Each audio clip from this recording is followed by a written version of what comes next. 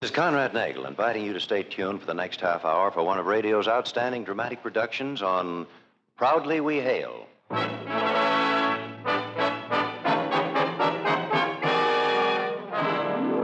Proudly We Hail.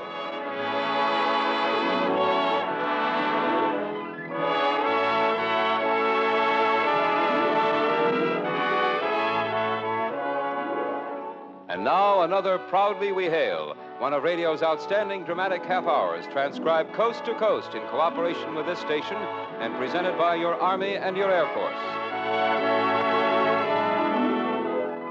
From Radio City, New York, here is your host and star on Proudly We Hail, the distinguished star of the theater, screen, radio, and television, Conrad Nagel.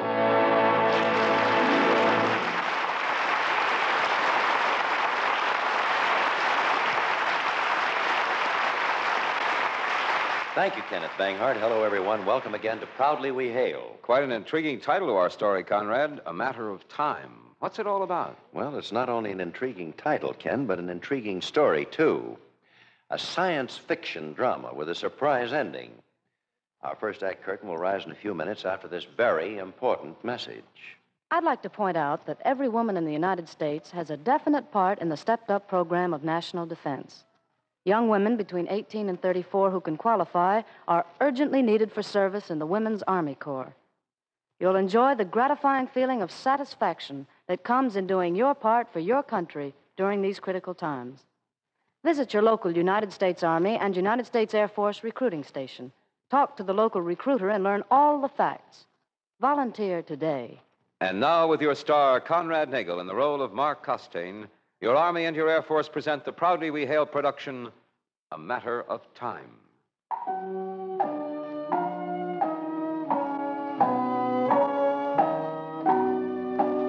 Time, the riddle of the universe, the track on which the film of our lives passes.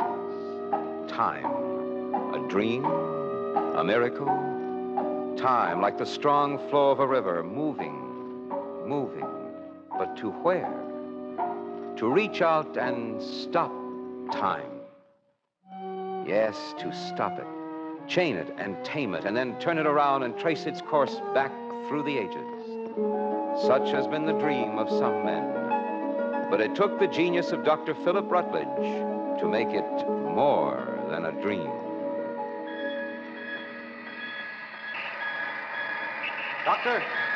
Dr. Rutledge, here's Mark Costain. Oh, Mark, it's good to see you. Wait just a moment while I shut this off. Well, Dr. Rutledge, good to see you, too. It's been a long time. Yes, I know. One becomes absorbed in his work, and then suddenly it's 5 years later. Sit down. How about a drink? No, thank you. Well, how's your work been going? I think I saw some of your photographs in the magazine not long ago. Oh, the series on the Belgian Congo? Yes, very good. You certainly have a talent. So graphic, so detailed. Oh, nothing to it, Doctor. You just look through a finder and take the picture. You're too modest. Like your father was. Tell me, are you still interested in anthropology as well? Well, you might call it a sideline or a hobby. My photographic work keeps me on the go. What are you up to now? Well, as a matter of fact, you called me between assignments. I've got a week to do nothing. Good. I may have a very unusual assignment to offer you while you're doing nothing. Well, that's a fine way to spend a vacation. Well, I think I can promise you a vacation like none you might have dreamed of. Well, in that case, I'll be quiet and listen. Two things you must realize now. One, I'm not mad. Oh. And two, what I say is in strictest confidence.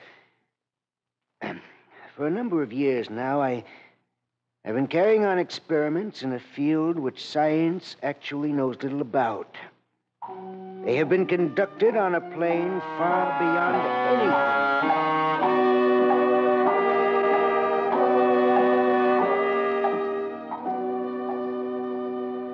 Well, I think that explains it in brief.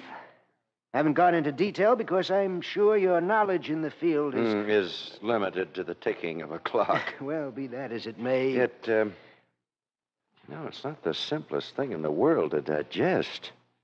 Sounds like an H.G. Wells story. I know. Century ago, if a big commercial airliner had flown over your head, you'd have thought yourself mad. The dreams of yesterday are the realities of today, especially in the world of science. Well, there's one thing I can't help wondering. Huh? Why have you told me all this?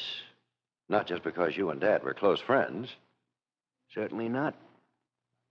If I'm able to accomplish what sounds like the impossible, I want to bring back proof.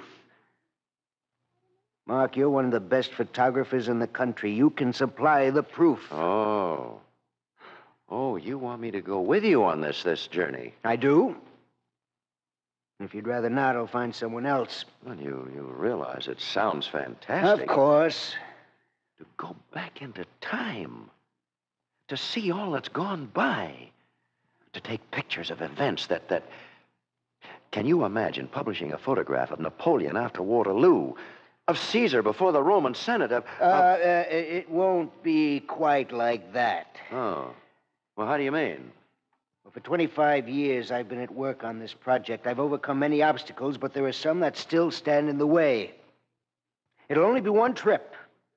And there'll be no way of knowing just what period of history we'll come to rest in. At the end of the trip, the forces that made it possible will be exhausted, and there can be no second journey. At least in my lifetime. Morley, my assistant, and his daughter Lisa will carry on my work, but even so, it would take them a quarter of a century to be ready to try it again. I see. One round-trip ticket, that's all we get. Exactly. And to where, we don't know. We'll have to take our chances. Look, is there any chance that once having gone back into the past, we won't be able to return to the present? Well, there's always that chance, but I'm confident it's a small one. The principle is somewhat like a plane flying on a beam. With certain signals to guide it, the plane has no trouble following the beam to its destination. The same applies to us. Only in our case, there's no way of telling where the beam will end. However, when the time comes for us to return, the origination of our beam will be in the present. So it'll be just a matter of following it to its starting point. You make it sound simple. When do you plan to start? Friday. It gives you 3 days to make up your mind. I don't think I'll need that long. Oh, I see. Well, Mark, I'm sorry. I make up my mind very quickly, Doctor. I'll have to go back to town to get my equipment. Forgive me for misjudging you. Not many would listen to the tale of a madman and agree to accompany him into nowhere.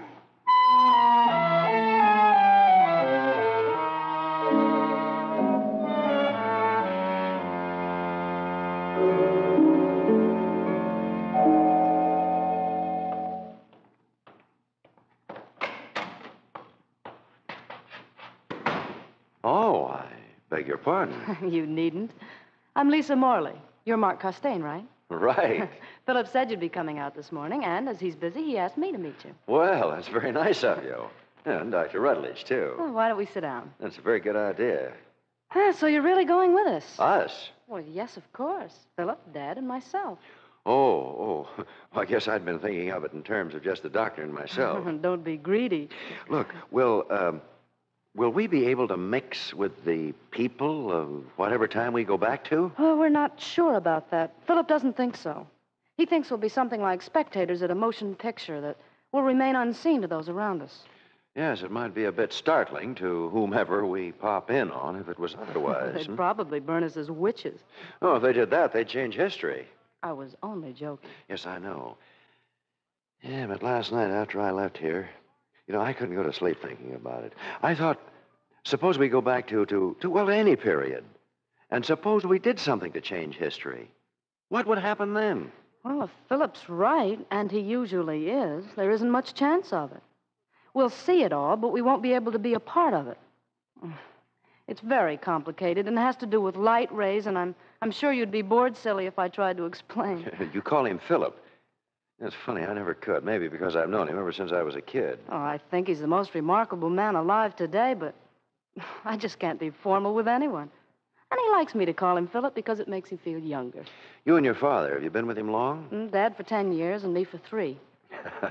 You know, you certainly do not look like a scientist. No? What do I look like? Well, you look more like... There you are, Mark. I see you're in good company. The best, sir. He just told me I didn't look like a scientist. He's right. More like a flirt. Oh. Mark, this is George Morley, my very able assistant. How do you do, sir? Welcome to our happy little group. If we get back to the time of the Magna Carta, I want a dozen prints to pass around to the boys. Morley's a very dry fellow. And I'm a very dry girl. What do you say we drink to something? A most scientific suggestion. I'll gather the necessary chemicals, then we'll show Mark the time chart.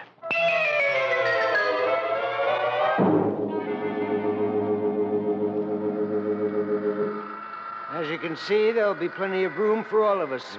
Yes. God, it looks like a big bubble. Well, the operation is very simple. At the moment of departure, when full power has been But these generated... strange-looking contraptions, they do all that? As contraptions, they're quite wonderful and represent about 25 years of work. To Mark, they're contraptions. That's clear enough. Now, this panel here will give us our indications. When they reach the point we're looking for, I'll throw this switch. We'll be off on our broomstick in a flash of light. Magic. Better than that. One way or the other, we'll hope so.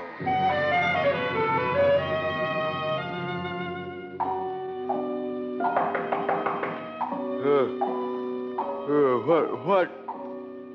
Oh. Wake up, Mark. Time to get ready.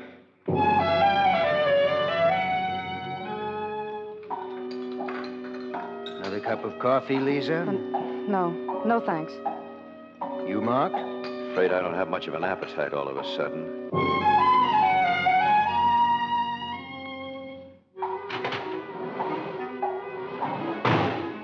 Turn on the dynamos, George. Right? Mark, you and Lisa might as well climb aboard. Sit in these two seats. Strap yourselves in. Make sure the harness is snug. Right.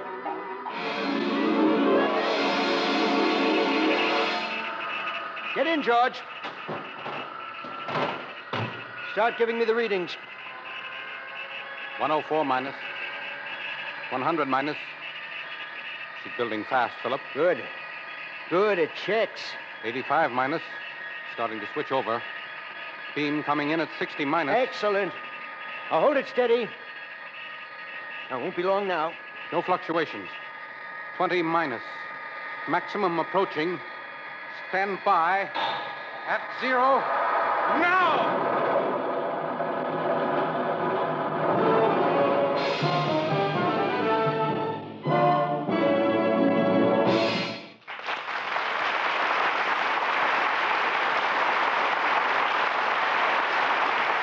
Conrad Nagel, starring in the role of Mark Costain in the Proudly We Hail production, A Matter of Time, will return in just a moment for the second act. Your growing United States Army needs registered nurses. This is an opportunity for registered nurses to be of vital service to their country by offering their services to the Army Nurse Corps. You'll become a commissioned officer and have excellent opportunities to further your career. You'll have the benefit of working with the finest medical equipment in the world, and you'll learn the newest professional techniques in anesthesia, operating room procedure, nursing administration, and many, many others. So get all the facts today. Do this by writing or wiring the Surgeon General, United States Army, Washington 25, D.C. I'll repeat that address. The Surgeon General, United States Army, Washington 25, D.C. Do it now. You are listening to Proudly We Hail. And now, with your star, Conrad Nagel, in the role of Mark Costain, we present the second act of A Matter of Time.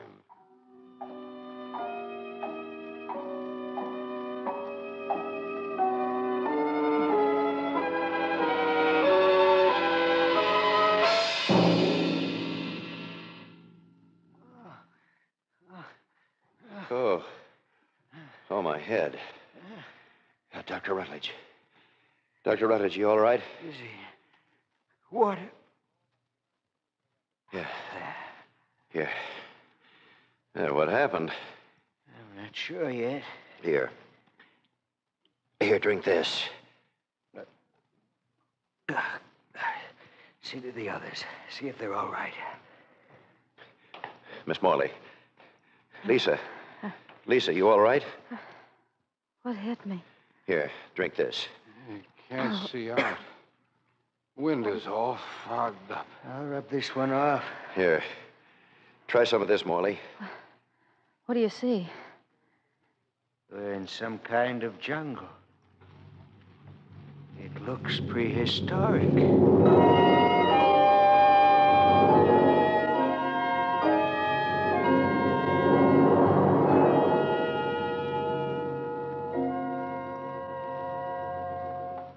Everybody all right now? Lisa? Fine. Well, then, I guess we're ready to have a look around. I don't think whatever life we find here will be able to observe us.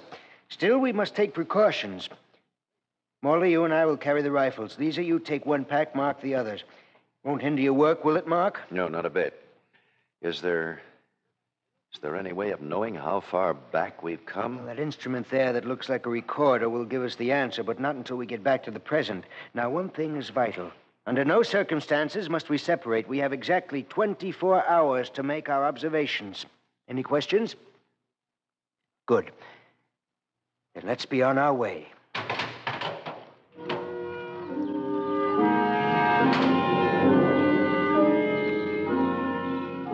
I don't think we'd better go far, Philip. It's awfully thick. Morley, we'll try to collect as many different specimens as we can. Be sure to stay close to the machine. It'll be dark soon. Before the light gets too bad. I want to look through there. I won't go far, but... Look in the sky! Those birds! Get them, Mark. Fantastic. Hideous, like huge bats. They certainly move fast enough. Well, I'll see you all a little later. Don't go too far, Mark. I'll go along with him to make sure he doesn't. All right. But watch your step. Even though it appears we can't be seen, we don't want to stumble into anything. Here, take this compass. Hey, haven't you noticed? Compasses don't work in this never land.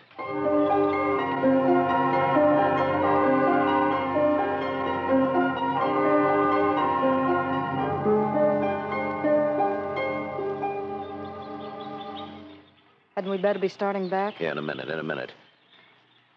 Let's just sit down here and see what happens. Taking a lot of pictures. Yes, all I can. They should certainly create some sort of sensation. Yeah, there's something terrifying about it all. I feel like screaming. Are we really sitting in a prehistoric jungle that grew 50,000 years Well, ago? don't you think it would have been just as frightening to have found ourselves in a more civilized time, say the golden age of Greece? No, they were people. Not much different from ourselves, really. It would have been thrilling to have found ourselves in any age but this. If we came upon men, they'd be something like these awful animals trying to tear each other to bits. Yes, I must admit it isn't quite what I expected. Gives you the creeps, all right. Philip said that you're quite an authority on anthropology. Have you any idea what age this really is? No. No, Lisa, I haven't. It's baffling. I guess it shows how little we really know about prehistoric times. Because, frankly, I haven't seen anything that I recognize as having existed in all the ages that I've ever studied.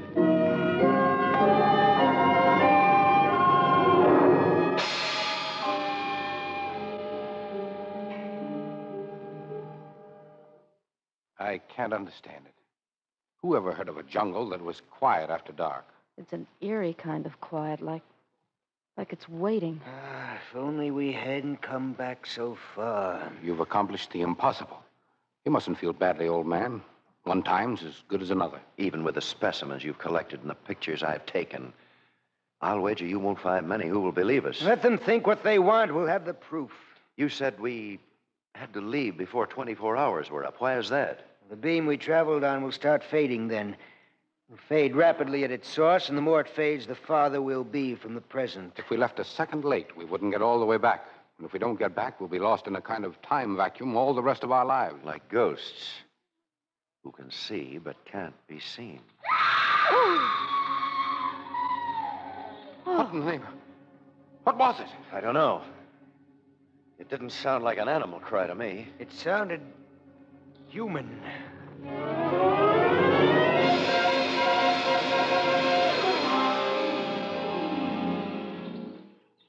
Looks like I go with you, Mark. Lucky man.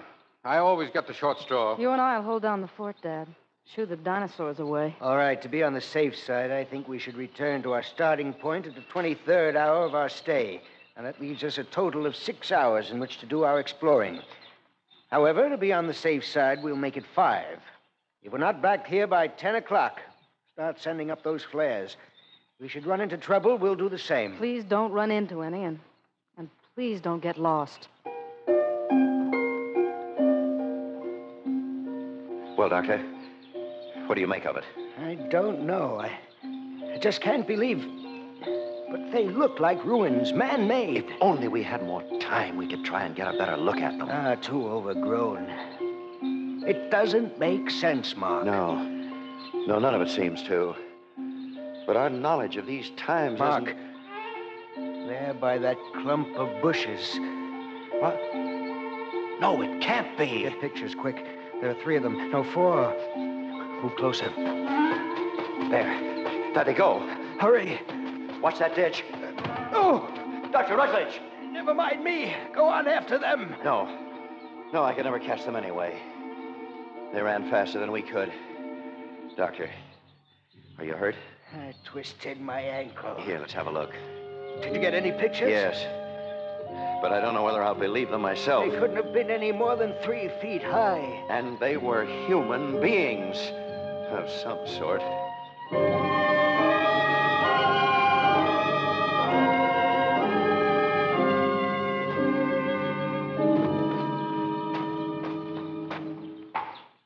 Mark, put me down. We can never make it this way. We're almost there. Are you sure of your directions? Yes. I marked the trail when we came out. Mark. Oh, over there, they've started shooting up flares. Morley! Lisa! Mark! Rutledge! Where are you? Watch the flare! I don't remember the jungle being so thick here. We're coming! He's shooting them! Lisa, take the controls. Time almost gone. We'd get him strapped in first. Close the port. Get on the gadgets, Morley. I'll take care of Rutledge. Should have left me. Maybe too late. I'm ready for the readings. Coming in minus 200. Oh, Lord, if it doesn't build fast. Minus 180. Nothing on the screen.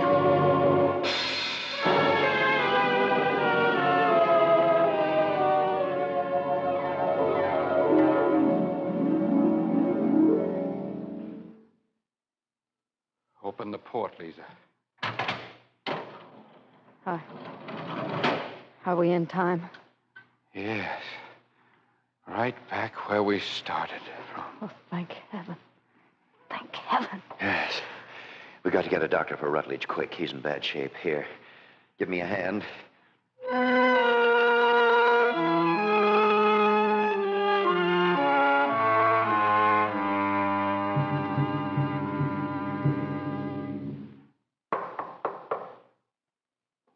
I come in, Mark? Oh, yes. Come in. You're finished? Yes, completely. What's the matter? I've been using a camera for a long time now. Look.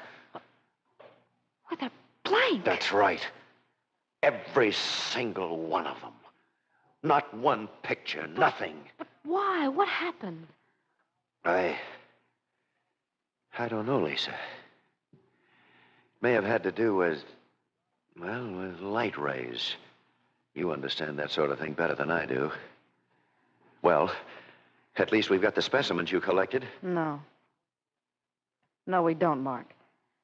In the confusion and the hurry, they were left behind. Oh, no. Yes. Oh. Well, poetic justice, I guess. How's Dr. Rutledge? I came to tell you he wants to see you right away. The doctor says it's only a matter of time. Oh, It was no. too much of a strain. Well, wait here for me.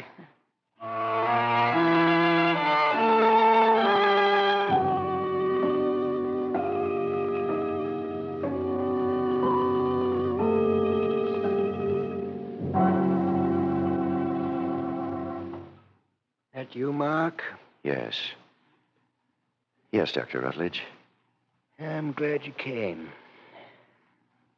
The pictures. You've developed them? Dr. Rutledge, well, they didn't come out, Doctor. Any of them. Yes, I didn't think they would. I'm glad. Glad? Glad, but I've got to tell you something. Isn't much time. Only you and Morley will ever know. I wouldn't tell Lisa. We made an error. At least I did. We thought we went back, you said maybe 50,000 years. Well, that was just a guess. There's no way of knowing for sure, but our calibrations indicate something quite different. Well, does it really make any difference, Dr. Rutledge? Yes. Never tell a soul, Mark. It wasn't 50,000 years into the past we traveled, but 5,000 years into the future.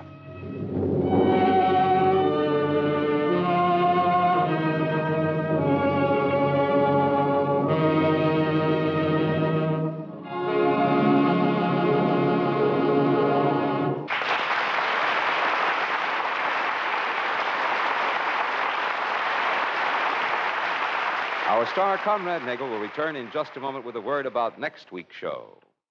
Here's an opportunity for young women who are dietitians, physical therapists, or occupational therapists.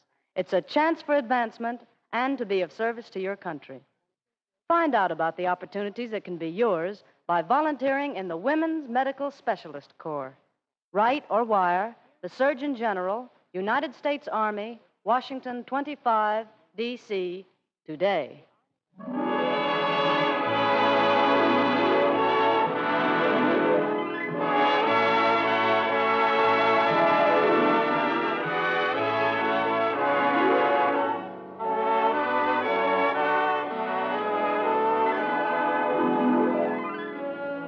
This has been another program on Proudly We Hail, presented transcribed in cooperation with this station by the United States Army and the United States Air Force Recruiting Service. Proudly We Hail stars Conrad Nagel. This is Kenneth Banghart speaking, and here again is your host and star, Conrad Nagel. Friends, we hope you'll join us next week over this same station for Proudly We Hail for a tale of the Orient entitled Passage to Bombay, a most mysterious story with some very mysterious people. Until then, goodbye.